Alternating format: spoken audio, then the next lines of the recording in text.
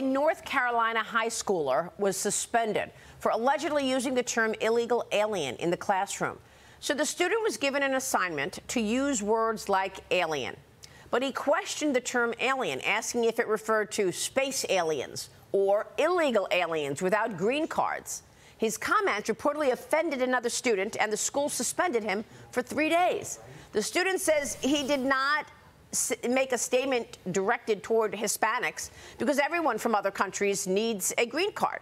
And the term illegal aliens has been in the news and is in the dictionary, he said. Jonathan, your reaction? It's also the law. That is the proper term. And the amazing thing is you get more trouble on this immigration issue when you tell the truth. If he told lies about it, if he called them newcomers and all these other euphemistic language, he wouldn't have any trouble at all.